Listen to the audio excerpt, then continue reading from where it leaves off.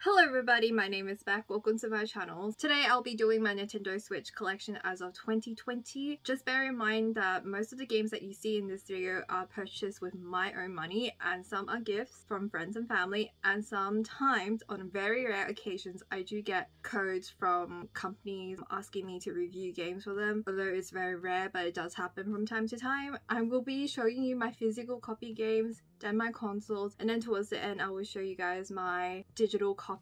With that in mind, this is also my second time filming this video. If I don't seem too enthusiastic about it, it's because I just finished packing up all my Switch games back onto the shelves and I have to pull it out once again to show you guys. I am filming this on the 23rd of December, so I don't know when this will come out. Happy holidays for those of you who celebrated. And just to throw it out there, I am almost 30 years old and this is how I choose to spend my disposable income. I don't have a sizable collection. I know for a fact that I don't have the biggest collection, but not really small. Okay, as you can tell, my shelf is now empty. Let's start off with the limited edition games that I have. Well, limited or special editions of games. I only have 3 games which I have purchased like a special edition for, and as you can tell it's really dusty despite me pulling it out earlier and showing it. I don't touch these boxes, and that's the sole reason why I don't really gravitate towards special editions unless the game is either on sale or if I'm a really big fan of the franchise. I tend to just buy the standard versions because I have a sizable backlog. I also play PS4 games and other consoles, and sometimes I buy the PC version simply because it's cheaper. The latest game I got is Kingdoms Majestic Limited Edition. I got this during Black Friday of this year.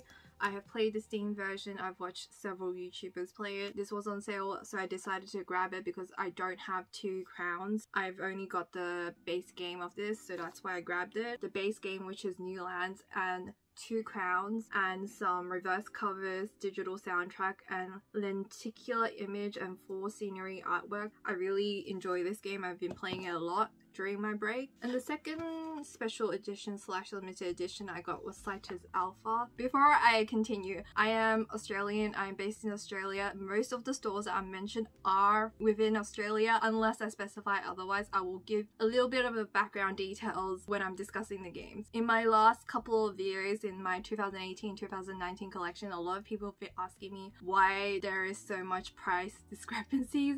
It's because I'm from Australia. Please convert it at your own will. Thank you so much. Let's continue. Okay, so I have Citus Alpha. You can actually try out the free mobile app version of it, and it's $5 Australian if you want to buy the base packs, and you can just like continuously buy all the packs for the songs. But this is actually the full version. It has every single song so far. I don't know about the DLC. I haven't played it in a while. If you enjoy music games, I would recommend this. It can be a little bit difficult, but I enjoy Citus for what it is. But if you wanted to try it out and see what it feels like, you can try the mobile version because that's where it originated from, I think. It was on sale, that's why I grabbed it. And the only other quote-unquote special edition I got was Pokemon Let's Go Eevee plus the Pokeball Plus. This was actually a gift from a ex-friend who I no longer talk to, so it's a bit, here you go, it's a bit awkward, but here we have this. Still have the Pokeball, which looks like this. And I have the original Plus. At one point before the world situation happened, I used to go outside and play it occasionally, but I've stopped for a while. Completed the game. It was pretty straightforward. I played the original version. More or less it's the same thing. On to my older pile of Switch games. I haven't touched these games in a very long time. So I have Fire Emblem Warriors. I bought this under the impression that it was the traditional Fire Emblem games, but it's not. It's kind of like a hack and slash Dynasty Warrior kind of ordeal. I've been trying to finish it for many years, have not. I got Diablo Eternal Collection. My friend Josh, Your Player 2 on YouTube, got this for me from America Walmart 2 years ago for $17 US. He managed to snatch the copy for me, the very last one. Next we have Azura Striker Gun Revolt pack during a giveaway. I won this a couple of years back. I forgot who the YouTuber was, but yes, I won this in a giveaway raffle. Haven't played it since. Here's the Eevee copy. And Splatoon 2. I actually lost a copy. I cannot find it. I was trying to play this the other day with my friends. I've lost this game for a while now. I do not know where it went. And I've also lost my Octopath Traveler because I did move at one point and some of my games are not here with me. I still need to dig out some boxes to find out like where exactly I placed him. Is Bomberman. This was also a gift, but I'm pretty sure I traded my one to Switch for this. Yeah, we have it, Bomberman. I haven't played this in a while as well. Chocobo Mystery Dungeon. I asked my mom to pick this up when she was on a trip to Hong Kong last year. I haven't played it for a while because I am struggling. This is a really difficult game for me. But yeah, I managed to grab a physical copy of this game, which is pretty nice. Super Mario Odyssey. My friend Chizu or Chizu Cake on Twitch grabbed this game for me. She managed to have an extra copy and she sent it to me as a gift, and I still haven't finished it till this day. I am almost done completing. I'm at the final place. Should really finish the game, but I'm lazy. And I have this. I forgot I had it, if I'm being completely honest. This is why I have not purchased anything from the franchise in a while. I will not buy the game until I finish this. I got to the point where I was stuck and I had to grind a little bit more and I just gave up. I have Super Mario Maker 2. I played it a lot when it first came out and it kind of died down for me. I have the original Wii U version here. I didn't take it out because obviously this is a Switch video, but I have it. I have Puyo Puyo Tetris. I know the new game just popped out recently. I don't like traditional Tetris, but I really enjoy this, but I haven't played it in a while. Got it when the Switch first came out, but there's so many options now, so I don't really gravitate towards it. Doraemon Stories of Seasons. Out of all the Stories of Seasons games, I would not really recommend this after playing it for a little bit more. I personally prefer the traditional Stories of Seasons kind of game. It's also kind of empty compared to like the other franchises. If you're a collector such as myself, this might be a good game for you, but if you're on a limited budget, I wouldn't go out of my way to pick this up unless it's on sale, which it is currently right now, and it was during Black Friday. I have The Legend of Zelda Breath of the Wild. Again, it's one of the games that I'm close to completion, but I haven't completed yet. This was one of the games that I had earlier on when the Switch came out because it was mainly the only option, but I have this. Next I have Dragon Builders 2. I played the original game like way back on the PS Vita and I prefer 2 over 1, that's for sure. There's a massive improvement. I never really finished the first game on the Vita, but this one was also a gift from Your Player 2 for my birthday last year when it first came out. All my friends here on YouTube and in real life started playing this as well. Really fun, and if you like RPG, adventure, Minecraft-y kind of games, then I would highly recommend. And I kind of want to play this again. I'm on break, so I'm just like gravitating towards my RPG games, but I have a lot of backlog that I'm trying to go through. Okay, we are on to the second pile. So we have Pokemon Mystery Dungeon Rescue Team DX. I got this on a flash sale on Amazon one day for like 49 Australian dollars, and then it went back down to 45 Australian dollars and price kept dropping and then it went back up. But I think I got it at a pretty decent price still, but I got it for 49. Haven't played it yet. At least I waited and didn't buy it upon launch date because I knew I wouldn't play it when I first got it. I will start it soon, but I have played the original games on the DS. I haven't played the Game Boy Advance version, but I have played the DS version. I played the Blue Mystery Team back in the days. Next we have the Waku Waku Suite. This was also an Amazon purchase. It was on sale for like 20 something 30 Australian dollars one day and I decided to grab this. The next couple of purchases are actually from Amazon and I have played it for a little bit but not too much. I prefer Waku Waku Suites over Cooking Mama, so if you're looking for that type of game, it has better storyline, it has actual better looking food, and it's a dating sim element kind of thing, so if you're into those stuff then that is a better option. Next is a Zoom Zoom Festival. If you have a Nintendo Switch Lite, don't buy this game because a lot of the mini games that you see here you can't play on the Switch Lite. And I do have a main Switch, so that's why. I think you can only like play 2 games. I have opened it, I have had a look on it. It finally went down to a reasonable price where I feel like I was comfortable with it, and then I got it and then the price went back up. I got this for relatively cheap, so I'm not too mad about it, but I haven't played too much. I realized that this year I have bought a lot of games, but since I can't travel this year, all my disposable income has been thrown to video games that I have been meaning to buy. Whenever I see a sale, I just go and grab it. Mario Kart Deluxe 8, I have played this several times when my friends started streaming. Yes, I bought this game last month.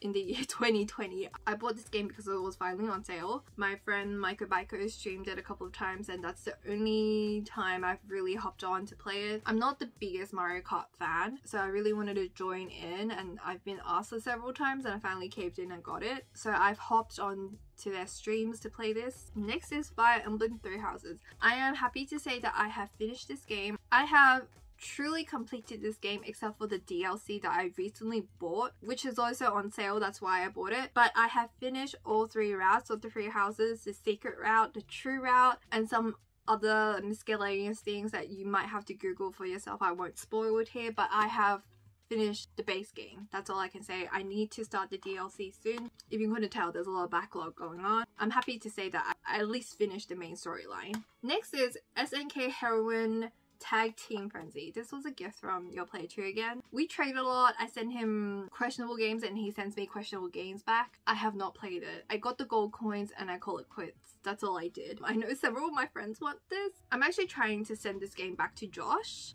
You might not see this next year. Next is Snack World, the Dungeon Crawl Gold. I bought this back in May of 2020. I started playing it. I'm struggling because I am currently stuck in a cave somewhere. I need to grind a little bit more and I really can't be bothered to do that right now. I originally borrowed this game from Robo, the Japanese version, and I didn't know what was going on. I really hoped that it was like Fantasy Life kind of vibe, but it's just not the same. It has that kind of element to it because it's by the same devs, I think. For some reason I cannot go back to this. I will try my best to go back. I bought this on sale again. I think I waited for a pretty long time for this game to go on sale. We have 2 more piles to go. In this pile, I'm less ashamed of myself.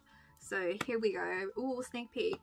Okay, we have Stories of Seasons, Friends of Mineral Town. This is my childhood game. I really like original Harvest Moon games, and this is now called Stories of Seasons. If you'd like to learn more about the history of why the name changed, it's because of localization issues and whatnot. But if you grew up with the traditional Harvest Moon games from back in the days, it is now called Stories of Seasons, so please give it a go. I know the current Harvest Moon games are like questionable at best, but it's the Stories of Seasons. You need to go back to this. It comes with cute stickers. I have played it a lot when it first came out. Happy to say that this is not a backlog. Next is Paper Mario the Origami King. This is my first proper Paper Mario kind of game. I have played a little bit of the Wii, but I never really finished it, and it was never my own copy, and I really enjoyed it. I really want to try out the older Paper Mario games. I am happy to say that I have finished this, but I have not collected all the toads because that would drive me insane.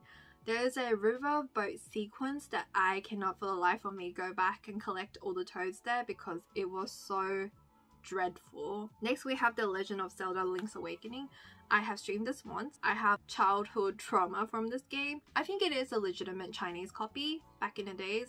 I did not understand what was going on and I was traumatized by the monsters because I thought it was really scary, even though it's like highly pixelated, but I was young. I got to relive the trauma by playing the more crisp version of it, but I did stream it. I struggled. My chat had to help me because I don't know what the hell I was doing and I died a lot. I enjoyed the art style of the game. I really just need to finish it and just probably read a walkthrough because I never really finished it when I was a kid. Next we have Super Mario 3D All Stars. I really don't like the approach that Nintendo did for this game and I don't understand why this is a limited release, but I did get it because a lot of my friends have told me how much they like Mario Sunshine and I've never played it. I didn't own a Nintendo GameCube back in the days. I have played Super Mario 64 because I think my dad had the console, but we don't have it anymore. And I have Super Mario Galaxy. I never finished the game. Now that I'm currently playing it in the year of 2020, maybe because I'm like closer to 30,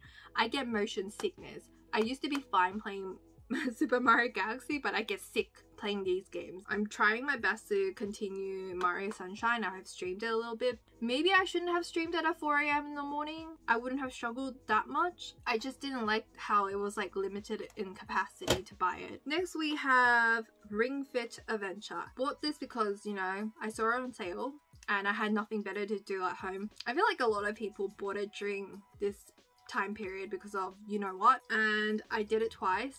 If you couldn't tell by now, I'm fairly unfit. This was a very painful experience for me. I feel like if you can't go outside, this is like a better alternative, I guess. But it was not a fun experience. Kind of like a Wii Fit kind of situation for me, where I have the intention of exercising every day with this. It has not worked out for me because I need... Next we have Room Factory 4 Special. I have wanted this game for the longest time ever, and I'm looking forward to Room Factory 5 because if you couldn't tell by now, I do like me some farming sims. Room Factory 4 was never a physical release out in Australia when it first came out on the 3DS for us. I had to buy the digital copy and it cost 80 Australian dollars. I'm just happy to own a physical copy of this game because I really like the Room Factory and old school Harvest Moon franchise, which is currently Stories of Seasons. I have played it. I haven't finished it yet because I am also stuck somewhere. I need to grind a little bit more, but I'm progressing. In the original 3DS version, I have finished the game, so I'm happy to totally say that, but I just need to finish it. Next we have Xenoblade Chronicles 2. I have finished this game. I also have Xenoblade Chronicles Definitive Edition. Turns out, I was recently educated that the Wii U version was different from the Wii version.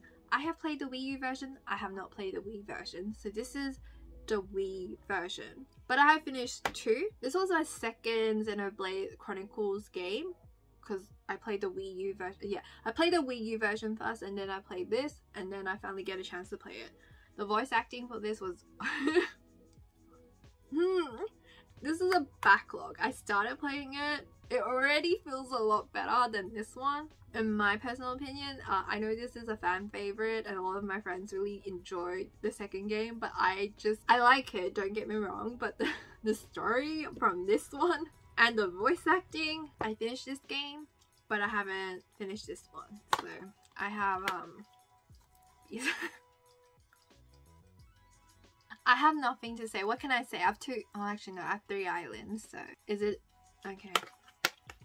Yeah, as you can tell, I like Animal Crossing. On to the final pile, which is not a lot of games. I actually have more, but some of them are either lost in boxes or somewhere I don't know. I cannot find them. My collection may have differed from last year because I do either give away, trade them away, or sell them. It might change from time to time. For the most part, my collection remains the same throughout the years. But I know for a fact next year during March, it's gonna increase because there's Digimon, there's Room Factory 5, Monster Hunter Rise, more Stories of Seasons. It's gonna grow next year. I'm just trying my best not to spend any money now. I'm really looking forward to next year. Okay, next we have Cafe Enchante. This is a dating sim. I waited for a little bit because it went out of stock immediately and then it came back in stock for slightly cheaper and that's when I got it.